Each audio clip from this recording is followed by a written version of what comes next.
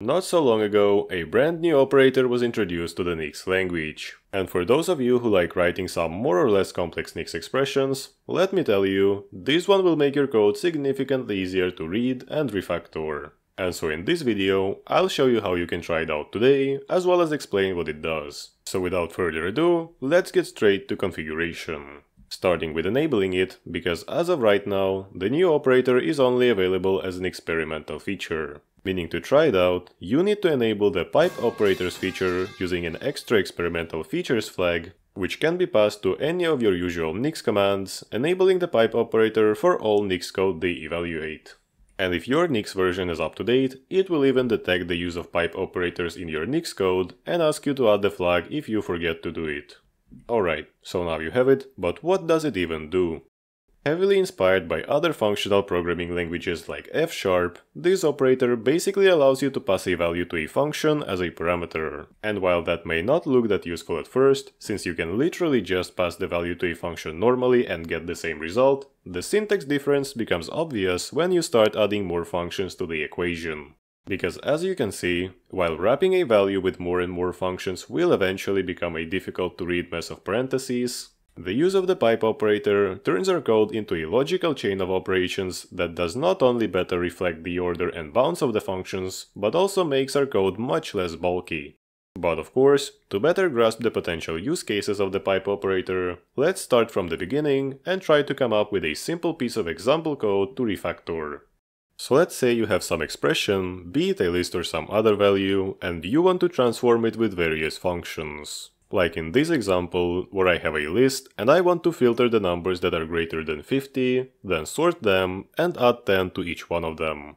To do it, I'll be using a built-in filter function that takes two parameters, first being a filter predicate function and the second is the list that we want to filter. A sort function that also takes two parameters, being a sort predicate function and a list that we want to sort.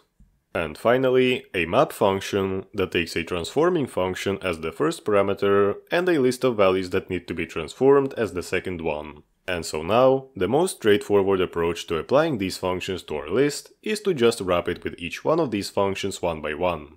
This is something you commonly see even in many other programming languages, but notice that because each function has more than one parameter, the code quickly became extremely difficult to read and refactor. So let's put them back and try to do it another way. And by that, I mean use let and in expression to create a variable for every step of our transformation, passing the result of the previous step to the next one every time.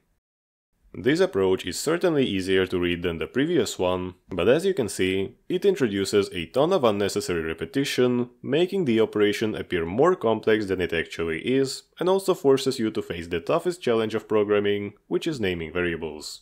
So let's go back once again and look at another way of refactoring our code, now using a function available in Nix packages lib, simply called pipe, just like today's operator. This function takes two parameters, with the first one being some sort of value that we want to transform, and the second one being a list of functions that will be sequentially used to transform our value.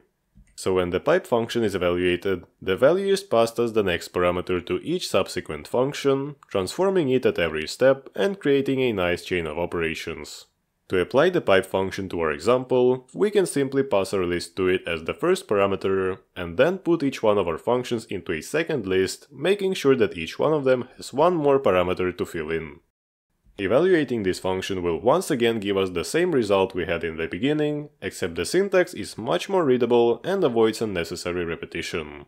And now while there is nothing wrong with this approach, it does depend on Nix packages and may still require some unnecessary parentheses. So let's finally return to the pipe operator.